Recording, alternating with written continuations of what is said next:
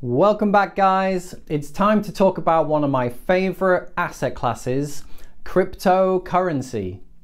What exactly is cryptocurrency? How does it work? And is crypto a good investment opportunity? Welcome back, everyone. Nathan here, and we're going to be looking at the past, the present, and the future of cryptocurrency.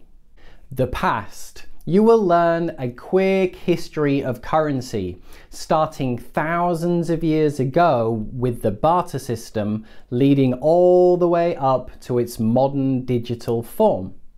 The present. You will learn how currency has evolved into cryptocurrency. So we'll look at what is cryptocurrency and how it works. And the future. As this is a channel about money and investing, we'll take a look at the future of cryptocurrency. Is it a good investment opportunity? By the end of this video, you will know more than 95% of the population about cryptocurrency. If you like this video, be sure to click that like button. It's probably around about here or here or here. Okay, sit back, relax. This is the past, the present, and the future of one of my favorite asset classes, cryptocurrency.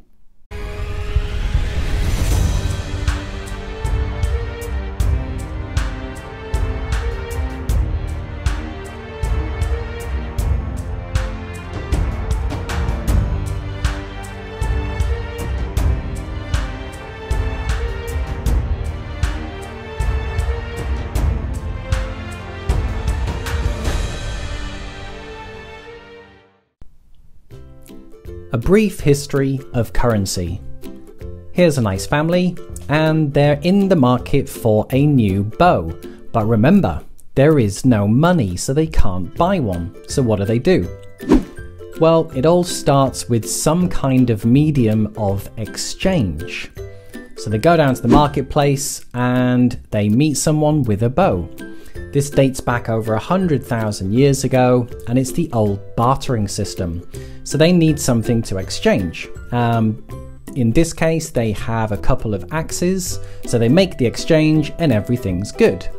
The problem arises is that this doesn't always work out. So this time, they now need a cow, and all they have to exchange are a couple of chickens.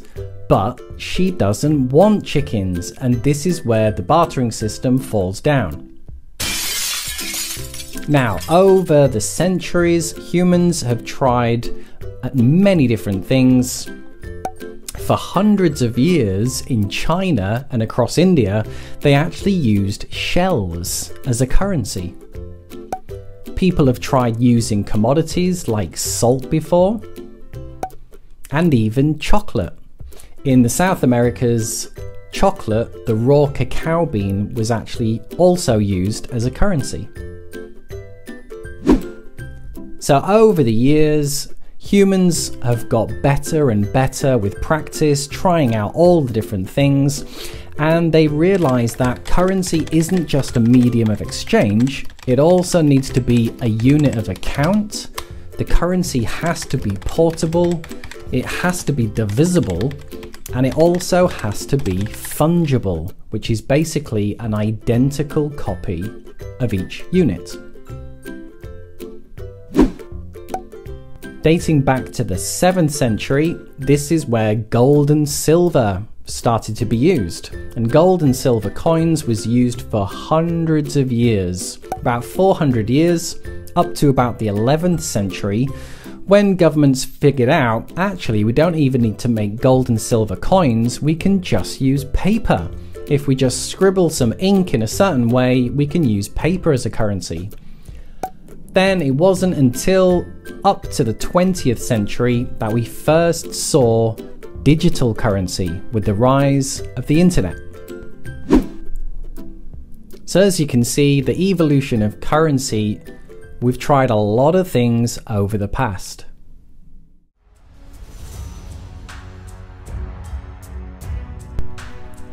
The birth of cryptocurrency. So it all changed in 2009 when Satoshi Nakamoto proposed Bitcoin, a peer-to-peer electronic cash system. And Bitcoin changed everything. It was the first to utilize cryptography and the blockchain network, and it was decentralized. What are the main benefits of cryptocurrency? Well, as it's a decentralized network, it's really hard to hack.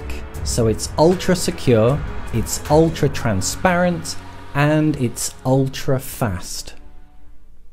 What exactly is cryptocurrency? It's a digital cash that uses cryptography to create and verify transfers of currency. So let's break down cryptography. It's all to do with encryption. Let me give you an example. Say we have some data to send someone. Now this could be any kind of data, and we're going to need a receiver, so the person we're actually sending it to. In this case, we're going to use some cryptocurrency, so we're going to send $100 worth of crypto. Now the problem we have is that there are middlemen, hackers out there waiting to intercept this and potentially steal the money. So what do? Well, this is where we'll be encrypting the data as we send it using private and public keys. Now this way, if anyone intercepts it, the data is kind of useless. And the only way to decrypt the data is with a key. So how many cryptos are there out there? So this website is called CoinMarketCap, and it shows all the different cryptocurrency projects out there. So we can see there's actually over 5,700 different cryptocurrencies in some form or another. And you'll see obviously Bitcoin is number 1, Ethereum being number 2. We now have the first stable coin, Tether, being number 3. And this website will show you the actual cryptocurrency, its current market value, its current price, how much volume is being traded day to day, and the circulating supply. And as you can see, feel free to scroll down, but there's many different cryptocurrencies.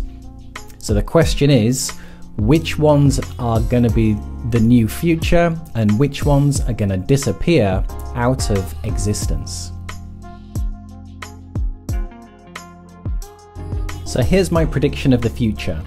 The cryptocurrency will not be decentralized. We can already see the Venezuela government launched the petrodollar. So the petrodollar was launched in February 2018, and it's a cryptocurrency issued by the government of Venezuela. Or what about Libra, the digital currency that Facebook is trying to launch? It's a permission-based blockchain digital currency proposed by American social media company Facebook, again, centralized. Or what about this? Japanese banks are thinking of making their own cryptocurrency called the J-coin, centralized. Or this, China PBOC says its own cryptocurrency is close to release, again, centralized. Is the crypto bubble over?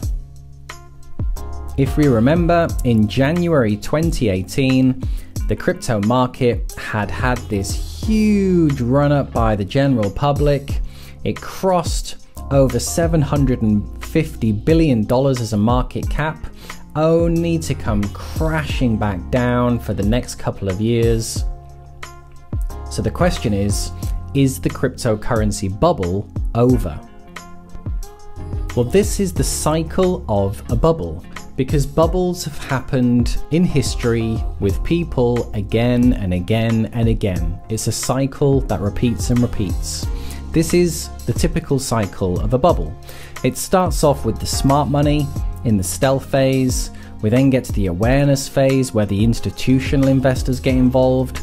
It's the mania phase where the general public gets involved and we have this huge buy up into a new paradigm where everyone thinks this is how I'm going to get rich, only to have an enormous crash right into despair before we return to the mean. This has also happened many times in history. It happened in the 1600s with tulips, the actual flower. So not only were tulips becoming a currency, they also were becoming more and more valuable and people were buying and speculating on them. And then into the 1600s, they had this huge, massive bubble only to crash back down.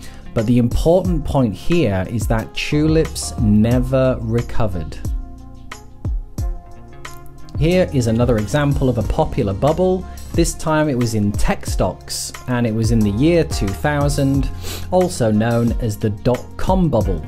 So for the previous 10 years, tech stocks had been growing. Everyone was buying these .com domain names, thinking that this is it, this is how I'm going to get rich. It rushed up to a huge bubble in the year 2000, only to crash back down over the next 3 years. However, this time something a little bit different happened. We're now going to zoom out a bit, and the bit that I just showed you was this bubble here in the year 2000 where it crashed back down. However, because these were internet stocks, not all of them were actually bad, and unlike tulips, it did take quite a lot of years where there was a little bit of growth, a little bit of, that was the 2008 crash, but then look what happened to internet stocks. All the way up to 2018, we've had this huge run and internet stocks have set all-time highs. And I think this is also going to happen with cryptocurrency. So we can see now we've zoomed out a bit. This was the big bubble that shot up in January 2018. It's come down for a couple of years. However, it's now finding new ground. And the thing is with cryptocurrencies, again, some of them are going to be really valuable. So instead of tulips where it never comes back, I predict that there's going to be some really useful cryptocurrencies and we're going to see another cycle.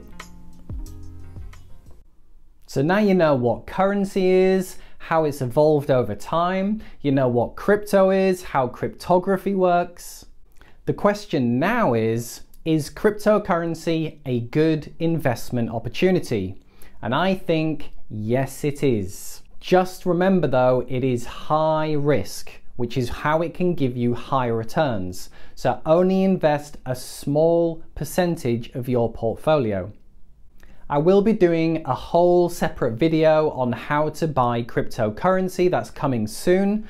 That's going to go over all the different places that you can buy it from, the different wallets that you can buy to make sure that you keep it safe. However, if you're looking for a place today that is safe and secure, the company that I always recommend is called Coinbase. It's one of the largest exchanges out there, and it has over 35 million customers. There is a link below in the description where if you sign up to Coinbase through that link, you can get $10 of free Bitcoin when you invest over $100 with Coinbase. Okay, so if you liked this video, be sure to click that like button. I've got some great videos coming up, so if you haven't already subscribed, be sure to subscribe. And tell me, what do you think about cryptocurrency? Have you invested in it before? What do you think the future is? If you got any comments, post them below this video. Okay, so next week is all about stocks. So we're going to be going over what a stock market is, all the different kinds of stocks. So be sure to look out for those videos next week. But for now, this is all, and I'll see you in the next video. All right, cheers guys.